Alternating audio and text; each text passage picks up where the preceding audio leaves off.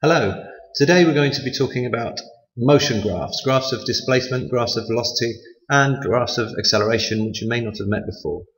Specifically, we're going to be talking about how rates of change are represented on motion graphs and how those graphs for the same motion, so the graph of displacement and the graph of velocity, for example, for the same motion fit together and how they relate to each other.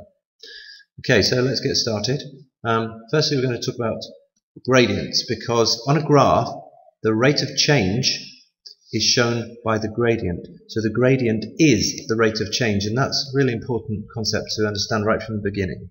So when you're looking at a graph, if you measure the gradient, you can measure the rate of change. Okay, so just a quick recap about gradients. The gradient is calculated by the change in the y variable divided by the change in the x variable. In other words, the gradient is equal to y2 minus y1 divided by x2 minus x1, okay, which you may have seen at GCSE Maths. Alternatively, we can say in more physicsy language, sorry, no, that's the wrong one. We can say delta x, sorry, I didn't nearly do it again, delta y divided by delta x, the change in y divided by the change in x. Okay, so those are different ways of representing the gradient, but in all effects it's the change in the y variable divided by the change in the x variable. Okay, so that's a little bit of theory about gradients. Now let's have a look at how they work on a graph. Okay, now here we've got a displacement against time graph, and we can draw some lines on that one. Okay, so we've got a line like that, possibly followed by a line like that, possibly again followed by, whoops, a line like that. So I'm just actually going to get rid of that one because I did two by mistake. A line upwards like that. Okay, so if we try and describe this motion, which is effectively what you've had to do previously, we can say that because it's a displacement graph, the object is moving at a constant velocity in this first section, and then it's stationary in this section, and then it's moving in the same direction at a smaller constant velocity. It's going slower, and we know that because the gradient is less steep. Okay, so but the gradient here is represented by the velocity. In fact, the gradient is the velocity. And because, if we look at this one, the gradient is the change in the y variable divided by the change in the x variable. Now, the y variable is displacement, and the x variable is time. Displacement over time gives velocity. So the gradient is equal to the velocity. So by calculating the gradient, we can calculate the velocity, because it's the same thing, they're equal.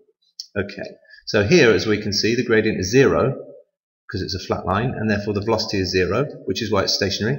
And here the gradient is smaller, the change in the y variable is less for the same change in the x variable, and therefore the gradient is smaller, and therefore the velocity is slower. Okay, so that's how it works on a velocity graph, because the rate of change of displacement is velocity, and therefore the gradient is also velocity. Okay, let's go over here for a minute and have a look at what's going on over here. Let's draw some different lines on this one. We can have a line like that, and then we can have a line like that, and then perhaps for a change we could have a line coming back down. Okay. Alright, so let's have a look at what's happening in this graph. We have, this is a velocity time graph now. So not a displacement time graph, it's a completely different type of graph. So here we see the velocity increasing up until this point, and at that point the velocity stays constant, and then here in this final section the velocity decreases back to 0. Okay, so what does the gradient relate to then?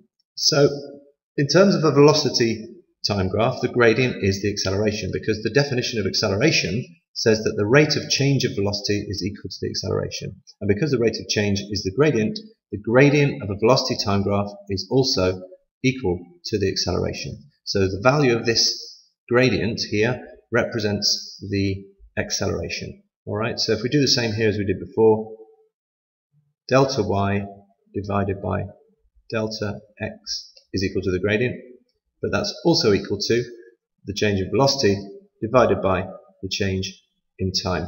Velocity divided by time, as you know from GCSE, is equal to acceleration. So the gradient here is actually equal to acceleration. Okay, so here we've got a constant rate of acceleration, which is why it's speeding up. Here we've got zero acceleration because there's zero gradient, which is why it stays at the same speed. And here we have a negative acceleration, which is commonly known as a deceleration, and that's the object reducing its velocity, slowing down to zero. Okay, here's a question. Let's just get rid of this a minute because I want to use this side of the graph. What happens to the motion if the object keeps going this way? Okay, below the axis. So this gradient, we'll assume this gradient is constant all the way through that motion. What's happening to the object here? Okay, and the answer to that is by looking at the gradient. Okay, so the gradient of this stays exactly the same. So the acceleration is the same, but we have to remember that velocity is a vector. All right, so these are positive velocities and these are negative velocities. So if there's a positive velocity, the object is moving in one direction, and if there's a negative velocity, that means the object is moving in the opposite direction. So as soon as the object crosses this axis, all right, as soon as that line hits the axis, hits zero and starts going down here, what's effectively happening is the velocity is increasing but becoming more negative. So it's becoming more negative and therefore it's speeding up in the opposite direction. So when a velocity time line crosses the axis, it means the object has changed direction and started to accelerate in the opposite direction. So here we've got a slowing down, zero velocity there, obviously that's zero on the axis, zero velocity, the object has stopped. So whenever you see a velocity time graph hitting the x-axis, you know that the object has stopped. And here we've got an acceleration but in the opposite direction. Acceleration is the same. The object hasn't stopped accelerating, it's just stopped moving during that acceleration at that point because it was slowing down here and now it's speeding up here.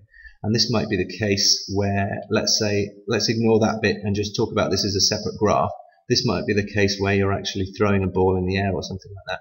It starts off at a high velocity because you've just thrown it. It slows down as it goes up. At this point here it stops in the air and it accelerates downwards in the opposite direction as it comes back to your hand. Okay, so that's how the gradients work on velocity graphs. Okay, the gradient is the same thing as the acceleration, and it is shown by calculating the gradient here. Okay.